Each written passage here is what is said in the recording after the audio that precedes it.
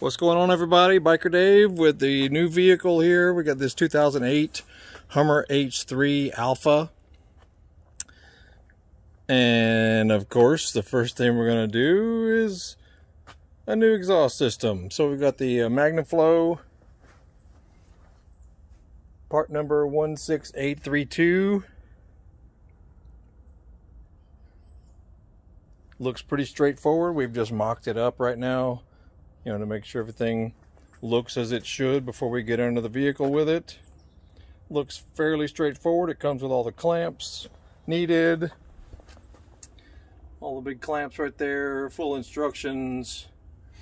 We're just going to cut out the old system with a regular old electric hacksaw just to make it easier and quicker, and make sure you use some kind of rubbery gloves or something, you know, something you can have good grip with these pieces, because some of this stuff can be sharp edged, especially when you're cutting pieces off. So make sure you wear gloves and eye protection.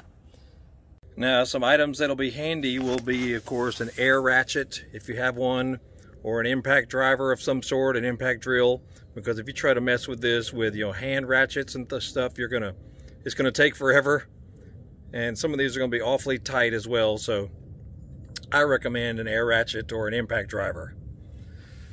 We'll probably use both. But yeah, looks good.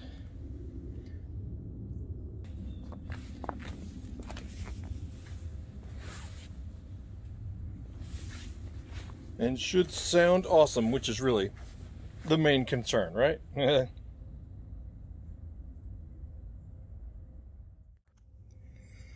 All right, we're underneath here, and everything looks pretty straightforward. You know, we're gonna cut right behind this muffler right here, and then we'll just bring the rear half out the back, and then the front half will stay in here. It's easiest if you can cut it, you know, right around the mid area here of the system. And it just has basic, you know, rubber holders there that hold these hangers. So you might need a little bit of maybe some soapy liquid or something to remove those, because they might be a little bit sticky. See that there? And everything will attach like that rear half that you see way over there. That right there, that looks like a trumpet baffle or whatever. That will go right here. The little Y part will branch off, go up across here, and will attach.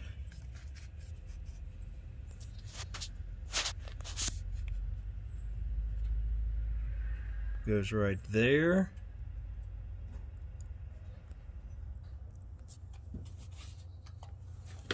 Mail truck is here, sounds like. And then let's go take a look at the rear. And then, of course, we've got this section that goes over the rear axle here. So that should be pretty easy also. And under the back of the vehicle here, of course, the new setup has twin exhausts, which will come out right here and that other lip there. So that should look really nice. Get rid of this humongous muffler right here. We're just gonna hack it off right behind there and go for it. So, not a big deal. We're excited. Oh, and we're gonna do before and after sound comparisons also, so be on the lookout for those videos. It should be pretty good. So hang tight and we'll be right back.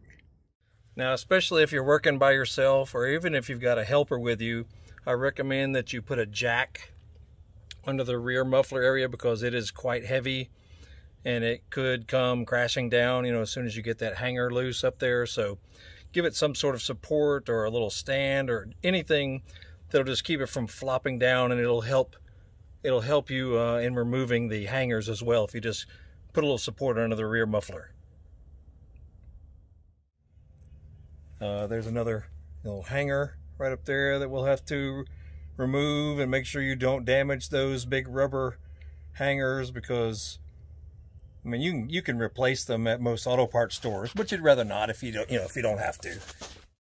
Okay, now the easiest way to remove these hangers, you can spray you a little lubricant, you know, just up in here on both sides.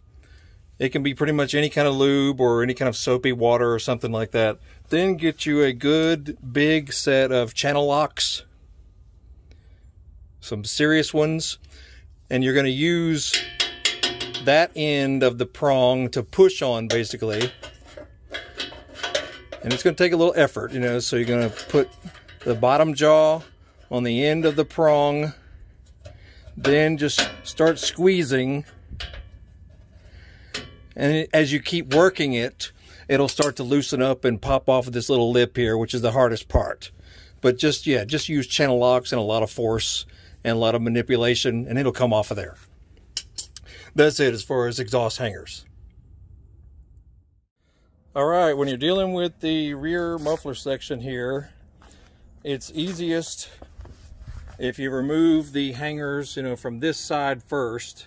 And you'll just have to spray a little bit of lubricant of some sort, you know, around the post there and there. Then you can drop your jack down and let this end tip downward. Then this end will almost fall right out of the other hanger. So that's what I found would be the easiest. And of course, release that forward hanger first. I mean, it's a little difficult, but it's not impossible. Removing this stuff was not the simplest thing, and make sure you be careful too, because if you're cutting this stuff, don't have your head anywhere underneath there, because it'll fall and clunk you in the head. It almost got me twice. So, and you'll go through quite a few of your hacksaw blades also, and you know, try to use some sort of cutting lubricant or something like that while you're cutting through. If you got to cut through bolts, use some sort of cutting lubricant. Like my favorite thing is called Tap Magic. This stuff right here, very handy stuff for cutting through things. And here's the back. So yeah, it tucks under right there in these little dips on the bumper. Man, that's so awesome. It's like it's from the factory that way. All right, guys. A few notes for you if you're installing this exhaust on your Hummer H3.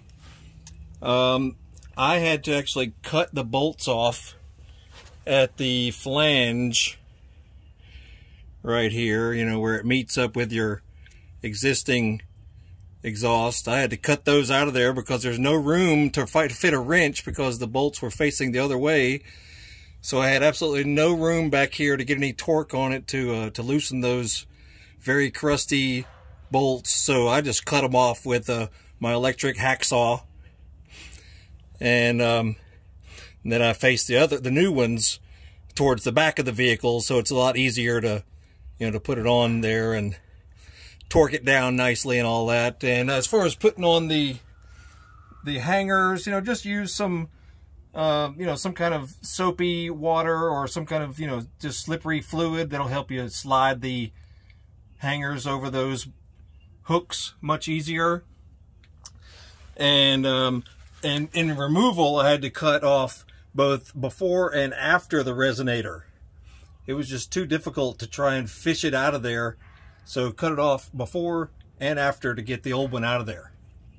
Then you start installing from the front of the vehicle and work your way back. Okay? And just make sure everything is just sort of loose at first as you fit everything together. I mean, it's pretty self-explanatory. And you want to make sure that nothing is touching the frame of the vehicle or the body up into there. So you may have to put a wedge or a wrench or something while you're tightening everything together, just to make sure that nothing is going to rattle or, you know, touch the cross members here or anything like that. Not that big a deal. And you'll start tightening after you get everything assembled. Make sure you put your little clamps on while you're assembling also. Don't forget those clamps right there, because there's 4 of those to put on. And then hang everything, you know, all the way back first before you start tightening everything down. Mock everything up while it's fitted on the vehicle, and then start snugging everything down. from front to back. And it's not that bad, but removal was not the simplest thing in the world.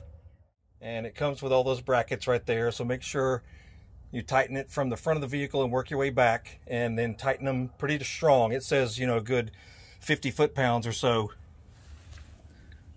to snug her down. And you know, then double check everything, make sure everything is good and snug and no rattles. You know, you maybe bump on it, make sure you don't hear anything rattling anywhere or touching anything. And then fire that sucker up and see how she sounds. And then it advises you to recheck all the clamps and everything after you've driven it, you know, for a good 50 miles or something like that. So the main thing is have a good electric cut saw. Most everything was about a 15mm socket. But I had to replace the flange bolts, you know, up on the front there, so you can use probably a 1/2 inch diameter was a good size for that. A good, you know, make sure you get like a grade 8 1/2 inch bolt. It only needs to be about 1.5 inches long, because I got some that are too long, so 1.5 inches works fine for that. And that's that, man. It was more difficult than I thought, because I thought it was going to come out easier, and these bolts were just not cooperating. So, whatever. Live and learn. And here's the old one here. It is heavy, it is huge. You know, so make sure that you are careful when you're removing all this stuff, because it could fall right out of there after you cut it out or take it off the hanger. You know, if you don't have a helper, make sure you have some sort of protection, because it'll flat fall out and clonk you in the head. Almost happened to me. And make sure you wear gloves, you know, like some rubber gloves like this. Make sure you wear eye protection, because there'll be debris and stuff falling off while you're cutting. And I think that's about it, man. Looks like a disaster, but turned out fine. Anywho, that's it. I'll do a video comparing the two, you know, stock exhaust and this one, so be on the lookout for that. And I'm going to reset my computer also. Anytime you do an exhaust change or intake change or a tune-up or anything major, you know, relating to the tuning of the vehicle, I like to reset the computer of it and then let it relearn the, you know, the throttle and the fuel and intake and everything. So that's just what I do. Anytime, any vehicle, when I do a major project relating to exhaust or intake or tune-up related, I always try to reset the computer.